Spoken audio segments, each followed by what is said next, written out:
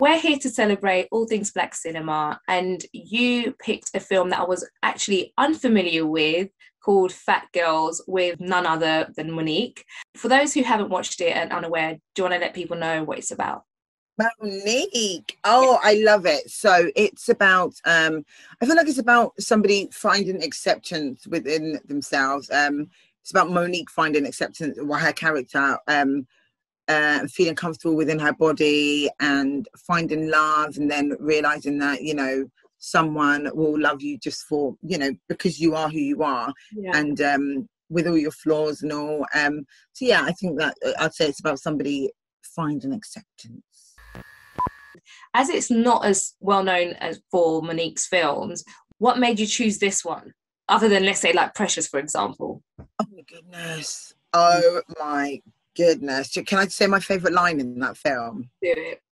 You know when she says, "Precious, come and finish mummy off." Yeah. I think I still to this day have only watched that film once because I mentally, emotionally and physically couldn't watch that film more than once because it was very traumatic. I know, but the thing is that that's like, I think I've watched it once, and I watched like years and years, maybe like more than 10 years ago, maybe more than 7 years ago. Yeah. And it's implanted, Precious, come and finish mummy off. That was that's not funny. It took me a minute to look at Monique in the same way. Like, I was like, you played that a little bit too well. I don't know.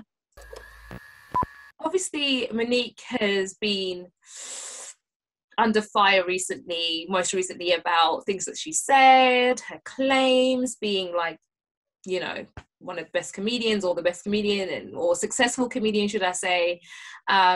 Where do you rate her in your comedian? I think she's absolutely incredible.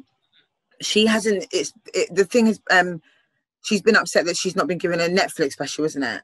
Well, I mean, they were trying to pay her, I think. So she was basically saying, if you're going to pay Chris Rock this amount, I'm more successful than Chris Rock, so therefore I should get more. I agree with her. I agree with her. Like, why? She's absolutely incredible. It's different if she was saying, "Oh, Dave Chappelle, I should be getting the same amount as Dave Chappelle," but like, why? I agree with her. I know there was she posted something else recently. Did you see it? On it, Gate. She was saying that we need to do better and you shouldn't come out like that. And I mean, I really didn't like that. Yeah, quite a few sisters are walking around going Tesco's or whatnot with a bonnet on their hair. And Monique felt like that wasn't presentable enough. And I just think sometimes, like, you may have your opinion. I don't know why everyone thinks they need to share their opinion, first of all. But two, it's like, that's that person. Like, let them live. Like, let them do whatever they want. Taking the photo was too far. That is a violation. Because she's famous and has that platform, you're now bringing so much attention, unwanted attention, to this person who didn't ask for it or didn't want it. You know, I just think, especially when you are this prominent person within our community or within the communities, that you should be careful on how you speak about things, because it can be really damning. I 100% agree. I also think that you just don't know what that person was going through that day. That person may never have ever stepped out of their house in a bonnet, but they needed to do something really quickly because, you know, you just never know. So I just think it wasn't very... Didn't like that, Monique. Monique, I didn't like that. No, I didn't like that at all. I mean, no one wants to, you know, if you catch me going to my corner shop, it's not red lipstick and lashes, babe. You know what I mean? Viola Davis? Yes, but she's another... I find her performances always so moving, no matter how small or big of a role she's playing.